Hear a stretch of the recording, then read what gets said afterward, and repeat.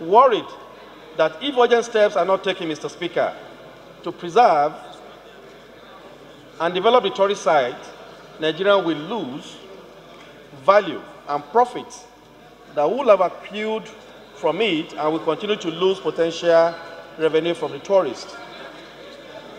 The House therefore resolves to urge the Federal Ministry of Information, Culture, and the Nigerian Tourism Development Corporation to initiate steps and implement ideas in order to develop the site to a world-class tourist destination.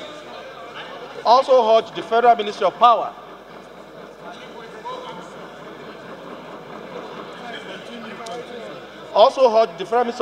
Works, Housing to initiate steps towards tapping into the hydropower potentials of the waterfall. Mandate the committees of culture and tourism and power to ensure compliance. I so move, Mr. Speaker. In Erin Ijesha Orad local government of Osun State. Mr. Speaker, it's of common knowledge across the globe. Silence, please. Honorable Bichi, can you go back to your seat? Honorable Bichi, Garba Bichi, please resume your seat. The tourism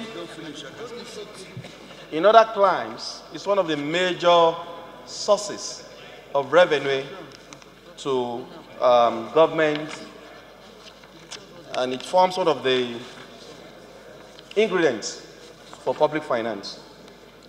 Mr. Speaker, this particular waterfall is one of the best in this country. And Mr. Speaker, from the research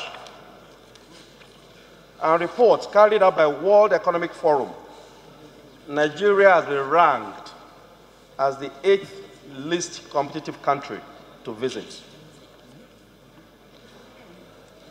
Mr. Speaker, I have statistical data as per the number of international tourist arrivals in Nigeria, which is put to be 1,255,000.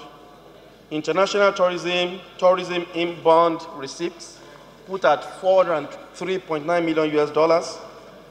Average receipt per arrival is put at $321. Mr. Speaker, when we compare this to other happenings, particularly in South Africa, where we have, from the research I've carried out, we have a minimum of 3.5 million tourists per year. Honorable Benilar, please, fact, can you resume your seat? Honorable Fred, created about 1.5 million. She's a married woman, if you don't jobs, know. Mr. Speaker. Benny is a married woman, if you don't know.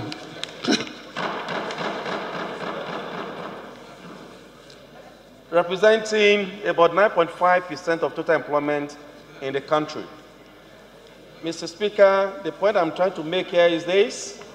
If Erin Ijesha, if the federal government develops Erin Ijesha to world-class standard, that waterfall is estimated to receive about 1 million tourists.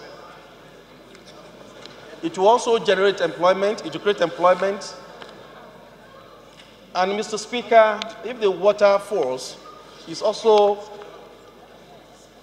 deployed to generate hydropower, it will also create a lot of industrial development. This will be accompanied by good roads, supply of electricity, regular water supply, availability of good houses, hotels, etc. Mr. Speaker, because of time, I wouldn't want to, belabor this house rather than to urge you and to further convey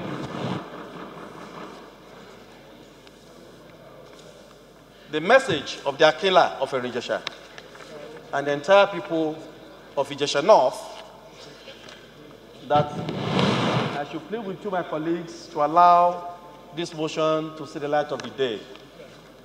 I so move, Mr. Speaker. Thank you so much. There were two issues, Mr. Speaker. There is the tourism aspect of it, Mr. Speaker, and there is power generation aspect of it, Mr. Speaker. Mr.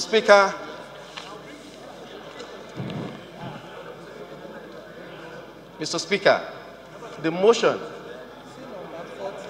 The motion. National parks.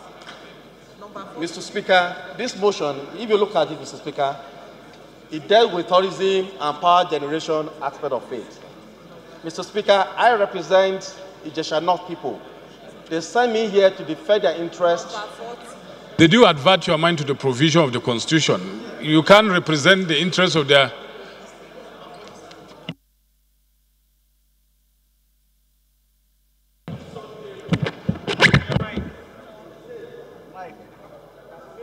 Can you speak to your mic, please? Your mic.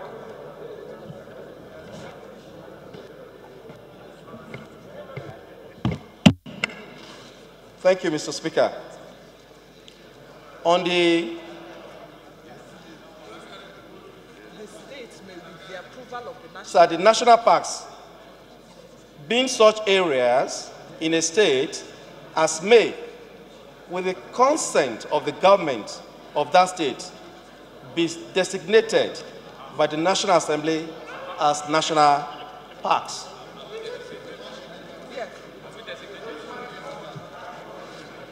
Designation and development.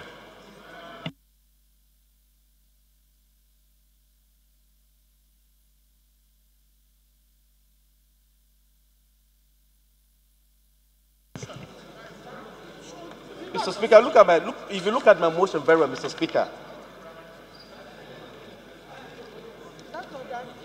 The first prayer, Mr. Speaker, is to hold the Federal Ministry of Information and Culture and the Nigerian Tourism Development Corporation to initiate steps and implement ideas to develop the site to a world-class tourist destination. That's the first leg of my prayer. Mr. Speaker, I also talked about the potentials of these waterfalls to generate 1,500 megawatts. We all know the problems this country is facing when it comes to power generation. We all know the problem this country is that I'm bringing to the limelight that this potential exists to develop the Olumirin waterfalls, particularly in the power sector. Particularly in the power sector, Mr. Speaker. Are we saying that power development, power generation is purely local government matter? And Mr. Speaker, this is not the first time my colleagues are bringing such motions based on infrastructure development of their areas. So, Mr. Speaker, if you are saying that the tourism aspect of it is purely local government, residual list, what about the potentials of this nation generating 1,000 megawatts from this waterfall, Mr. Speaker? Then strike out the tourism park. But that's all. You have solved the problem. Based on the constitutional issue raised by my leader, raised by the leader of the APC in the House, Mr. Speaker, may I move that the tourism aspect of this prayer be deleted? I so move, Mr. Speaker. Any seconder? Moved by Honorable Oluwole Oke. I so second. Thank you. Those in favor of the motion say aye. Those against it say nay. Ayes have it. Those in favor of the motion as amended say aye. Those against it say nay. Ayes have it.